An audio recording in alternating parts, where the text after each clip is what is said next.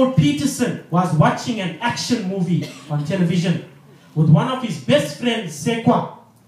The house started shaking. We thought the movie had an explosion and stuff, he said.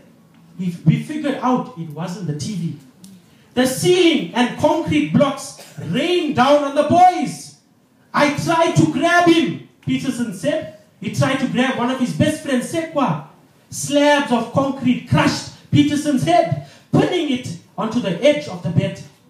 Nearby, Sekwa's body was buried beneath the rubble on the bed. At first, he was making a little bit of noise, like yelling, and then he stopped, Peterson said. I knew he was dead. Unable to heave the pile of debris that pressed on Peterson's head, and with his best friend dead, Peterson remained trapped and terrified. I couldn't. I just left it alone, he said. He fell in and out of consciousness. No food, no water.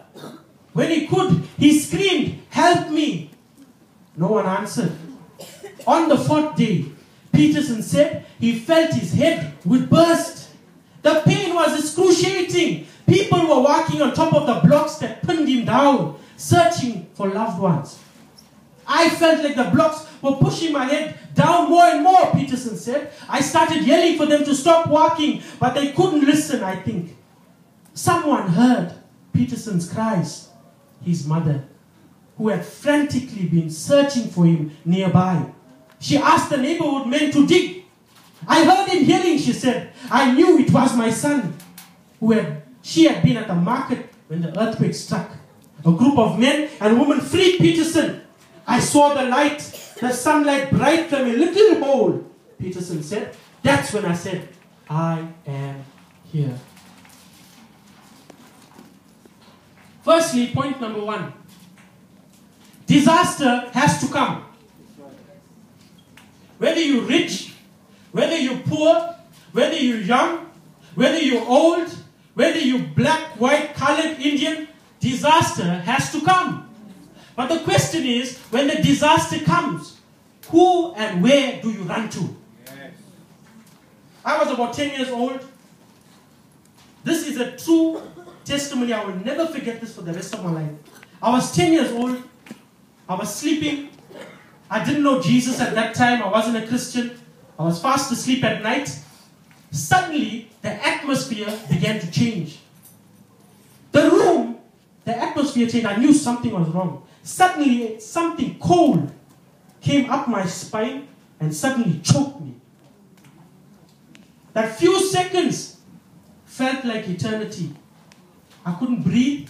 I couldn't move. I struggled. Suddenly, that left me. After that day, fear gripped my heart. I never slept in a dark room. I always slept with the light on. I never went in dark places. I never went anywhere alone. I always took somebody with me. We got a mango tree at home. Every time I come home and the mango tree shakes, I used to run for my life. Fear gripped my heart.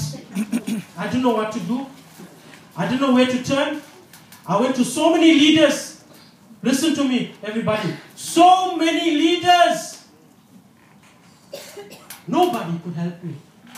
I went to family. Nobody could help me. Friends? No, nobody. I was a 10-year-old miserable boy.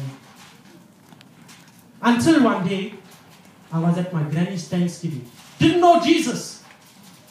A pastor by the name of Pastor Leslie Peters was preaching in a one-pole marquee. I was sitting there as a young man, 10 years old. I don't know what this guy was saying.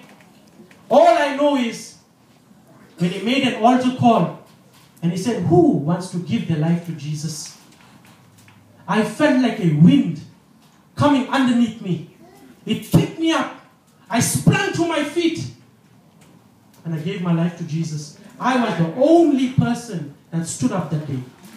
Pastor Leslie Peters called me to the front. He applied the blood. He made me say the sinner's prayer and he prayed over me. That same night when I went home, I slept in peace. Lights off, sleeping like a baby, peace. Listen, my brother and my sister. when you are facing your disaster might be alcohol, drug addiction, prostitution, pressure, stress, financial problem, unemployment. I don't know what kind of disaster you are facing, but I'm asking you today, who do you run to? Peterson couldn't run to his friend Sekwa. His friend Sekwa was dead. When you're going through your troubled times, don't run to your friends. Friends are there for the good time. When you have nothing, when you're down to nothing, see if your friends are around. Today they pat you on the back. Tomorrow they got a dagger behind your back. Don't rely on your friends. Peterson's mother, she was at the market shopping. She didn't know what was going on with Peterson. Don't rely on your family. Your family will let you down. They will write you off. You make one mistake, they'll throw in the towel and they'll give up on you. I'm saying to run to Jesus. Amen. Run to Jesus.